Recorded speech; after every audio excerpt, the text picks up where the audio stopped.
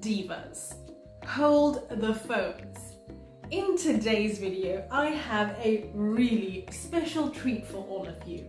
So I have just recently done a collaboration video with the amazing Dan Faber from Dan Faber Vocal Studios in Los Angeles. In today's video, I am going to be sharing this awesome conversation with all of you guys.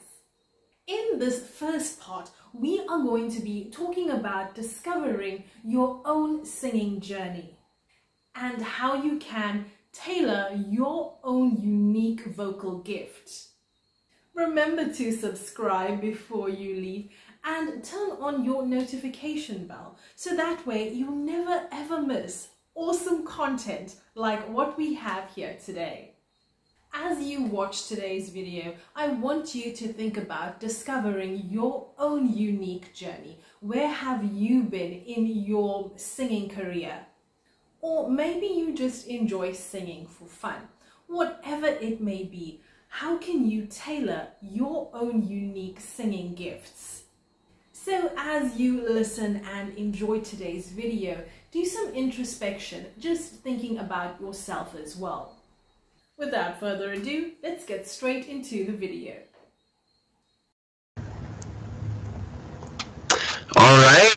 Hello.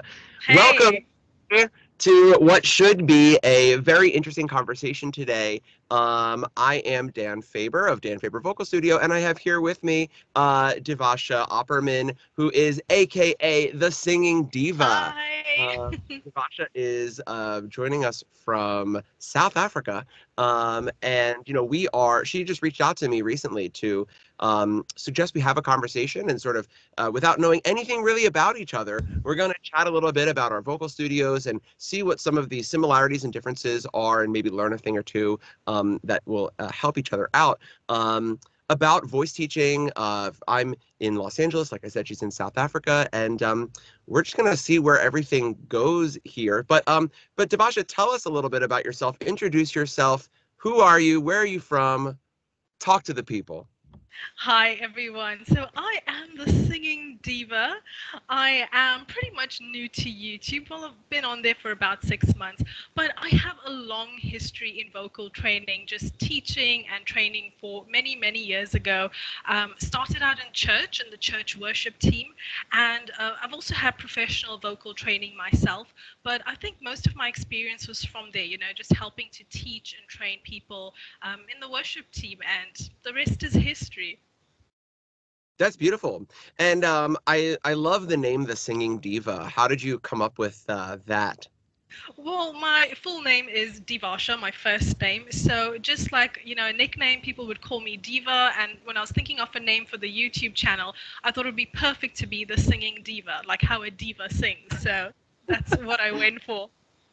I love that. I mean, that's literally perfect. Like, I also went with my name, but my name just like straight up is Dan Faber. So I was like, there's nothing creative there, so let's go with it. But Devasha, being called Diva as your nickname and then being the Singing Diva is literally Just so perfect. I love that. And I love that. Like I said, so for you, it was just your name, going with your name for your channel. Yeah, a lot of my colleagues and other voice teachers that I know and respect in the Broadway community are all just, Chelsea Wilson Vocal Studio, Badine Magazine or Vocal Studio.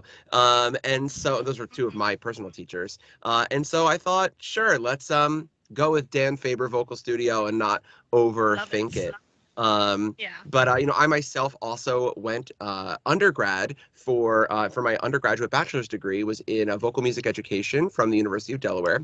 And at the time, I was thinking that I would be going more into the choral world. Lots of choir experience in my life and thought I was going to be a choir conductor. But then during college, I did a lot of musical theater and was encouraged to try being a performer in New York City. And so I moved to New York and ended up having about a 10-year career as a musical theater performer in New York and around the world. And then I was doing a show. It was quite interesting for sure. I've had a lot of awesome opportunities to sing and dance and act kind of all over America and across and really all around the world. I've not been to South Africa, unfortunately, but I've been to a lot of other places and other continents. And the life of a musical theater singer is often you do a gig and then you get back to New York and then you try to do some side job to hustle and grind and make rent. And so I ended up, I was getting a little tired of the random side jobs that I was cycling through. And I was doing a show with another voice teacher, and she was teaching voice lessons in between rehearsals and after shows and on our off days. And I was like, wait, that is so much more up my alley. I'm a trained voice teacher. Why am I not teaching voice? So I started my own studio soon thereafter. And then and I was doing just all in-person lessons. Then the pandemic hit and everything switched to being online. And then I started building an online voice studio essentially. And that's led me to today, where now I exclusively teach online, save for a couple of friends that might pop over for a voice lesson. But in terms of the general public, I just teach online voice lessons now, YouTube, TikTok, and then just do the one-on-one lessons, usually over Zoom or Skype. Awesome. So our stories are a bit similar in that, because with me, like, I also just naturally found that I was gifted in the teaching aspect of as well of the singing, just helping people out at church. And I'm like, hey, I'm actually pretty good at this teaching stuff. So let me go ahead and, then I started offering lessons. And the same thing, I'd have students coming over to my home where I would teach from home, and eventually just got so busy where, like, from the morning till the evening, sometimes working till like 9 p.m. at night, I'd be busy and exhausted with students. And when the pandemic hit, same thing, ended up having to take the online route. There was like no other option. And then from there, just, eventually branched out and like thinking, what, I can reach a bigger audience with YouTube. So here we are today. Yeah, it's really interesting, especially during the pandemic. Before the pandemic, I was almost exclusively working with aspiring Broadway singers, people that were either had done Broadway or big national tours, or were just, trying to build their own careers in the industry. And they were almost exclusively coming for coachings before big auditions, as opposed to just taking general voice lessons. And so once the pandemic came, there was Broadway shut down, all theater shut down. I mean, everything shut down. And so there were no auditions because there were no shows. And so there were no coachings for these auditions. So my whole client base just went away. And so in order to build it back up, I had to just start going online, and then been able to sort of find this crazy, amazing outreach of musical theater, primarily musical theater, lots of other genres, but primarily musical theater singers, around the world. And it's been really phenomenal since. Yeah, awesome. Well, I mean, I've only done like local performances. I haven't went, anywhere like around the world performing, but I found my niche was more in the teaching. So it's amazing that you've also got a lot of the performance aspect as well. Being a vocal coach, you've also went out and actually experienced. I think it's important for us to get that feeling of being on stage, feeling the nerves, and then we have more to, give back to our students, because I feel like I can actually identify with that and help them with stuff that's actually worked for me to like help me get over nerves and stuff, being in front of a crowd. So I've prepared some questions. Maybe you want to go ahead and start with those from the first one. We've got about 7 here. Let's see how it goes with time. So far, so good. Yeah. Well, the first question that we were going to ask, which we already kind of started getting into a little bit, is just how you started as a voice teacher, and what inspired you to share your expertise on YouTube. And let's specify to YouTube as well, because obviously we're going to be here on YouTube. And obviously I mentioned a couple other things, but talk to me a little bit more about how you actually got started and what brought you here. Well, like I said, just early experience in church. Like, obviously, I loved singing as a little girl, and I knew I was gifted in that. But as I went on, like in years, always being, called to the front in the worship team, ending up helping singers and, other people, like training them with their vocals at church, I realized that, I'm gifted not just in the singing, but also with the teaching. Let me go ahead and, try and reach a broader audience. I think with the pandemic, everything kind of just worked out, everything kind of just flowed in one to the other, because that's how I ended up going online, and then eventually looking at a platform like YouTube where I could, just reach a bigger audience instead of working with people locally. That's pretty much it. and I'm just loving it so far also, that interaction and getting to be on YouTube. There's so much of potential there. That's so great. That's so great. Yeah. And how about you? Well, yeah. So, adding on to everything I've already said, when I started getting into voice in general, I mean, really, it kind of started in high school and in the choral world, being a section leader, running those little, sectional outbreaks where it's like get the guys together and do some student teaching there. And like I said, I went undergrad for vocal music ed and conducting and choir and all that. And so I really loved, and also singing so much church music as well. I loved the educational part of things. And then when I obviously got into musical theater, found that I was more advanced in my musical knowledge and less advanced in my ability to dance. And so I was good at dancing, but not like them. And so I knew there was definitely a gap, and I knew there was definitely a way that I could help people, get better at their own musicality, especially those who I found to be, much better singers than I. I mean, it's really one thing that I really took away was that, at the time I found when I did my first professional musical theater contract, I found that singers took a lot longer to learn their music than my fellow music education majors. I was like, God, these guys really can't learn a song very quickly at all. This is terrible. But where they were then able to take that song way beyond the final product of my peers in the vocal music education realm. They understood how to take a song and really turn it into something so much more beautiful and emotional and powerful than my peers. And so I knew that there was more to discover in that realm of musical theater as opposed to just sort of choral singing, and that there was something that I was noticing about something along the way, something about the process, not just the product, but the process itself, that had to be so fascinating and interesting to want to be a part of that, to help people really find their way to that next level of actual performance. And then YouTube, like I said, pandemic. Sorry, go on. Yeah. I was saying I'm just amazed that, even up till now, I've been doing vocals for so many years, but it never ceases to amaze me. I'm always learning something new. Like there's always more to learn about vocals, and even for myself, just applying that and then teaching it to my students. So that's really interesting. Let's move on to our next question. Please. What unique approach or teaching style do you bring to your vocal coaching, and how do you tailor it for an online audience? Yeah, well, there's a lot of there are a lot of methods and thoughts and studies and information out there about music education and about singing.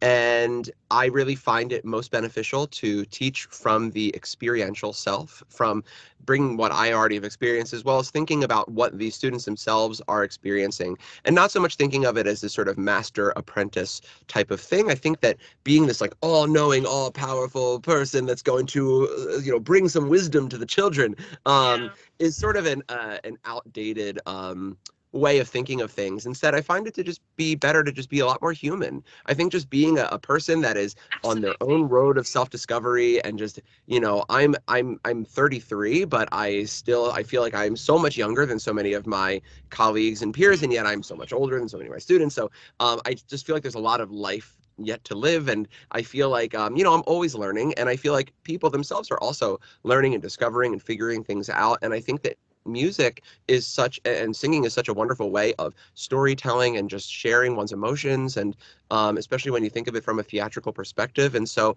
I'm always really trying to connect on a personal level with my students, and having them bring their personal selves into their music, while of course also making sure that there is a lot of excellent vocal technical balance happening. I think that, in order to tailor this stuff for an online audience, that in a one-on-one lesson, you'd be able to really get into the unique individual vocal tendencies of a particular singer, and address those tendencies and fix those issues, and, use the best tools to improve their vocal technical prowess. However, I think that in the wide range of an online audience, there are so many different unique voices, but there are general trends among these voices. There are things that are sort of applicable to all singers. For And sure. so Yeah. letting the online content be primarily a little more general, a little bit more like, here are some thoughts about these general, vocal things that could be beneficial to you, and more talking about the interest and the humanity and those types of things that I think people find a little bit more interesting and can connect to, and then encourage them to come in for one-on-one lessons so that they can get that unique training. Sprinkling a bit of like a, do you sing like this? Maybe this could help. But obviously, those types of videos are varied and, again, a little bit more general, and obviously specific things will help those individual students. But overall, I think that thinking broadly helps to create broader content. For sure, that's Yeah. awesome. How about For you? me, I'd say my teaching style is more casual. I like to keep it really casual, but practical at the same time. Like, I like to make the vocal training very simple and enjoyable for like the average person. Um, I like to think, vocal training is for everyone. It's not just for people that are really wealthy or people that may be like professional singers, which is the approach, that we've always gotten when it comes to vocal training. But I like to make it something, that it's really simple and accessible for everyone. And then when it comes to like the online tailoring, I just try to keep my videos like really packed with very valuable content, but not too long at the same time, because I know people's attention spans can be really small nowadays. So I like to keep them in a very like easily digestible kind of format. That's pretty Yeah. much it. Yeah.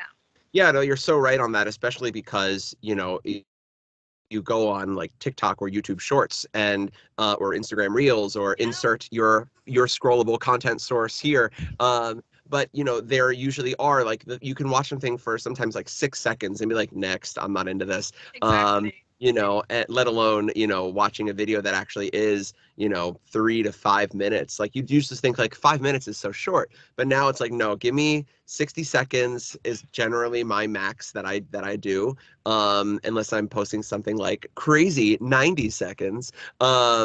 But yeah, even in those 60-second clips, like, obviously you're very limited to very succinctly getting to your point. And obviously you can only say so much in 60 seconds. So I think it's brilliant to just be like, what is simple? What is something that is, what is the heart of what I'm trying to say?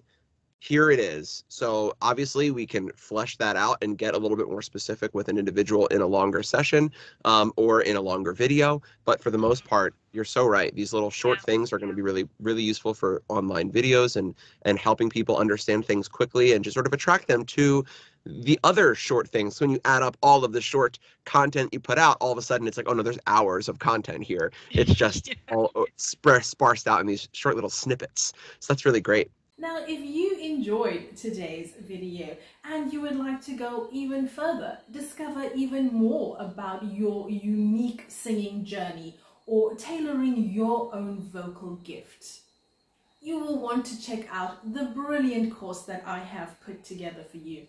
It's called Learn How to Sing, Vocal Training, and it takes you through all the way from beginner to intermediate and then to advanced level vocal training. So you will benefit no matter which level of vocal ability you may be at.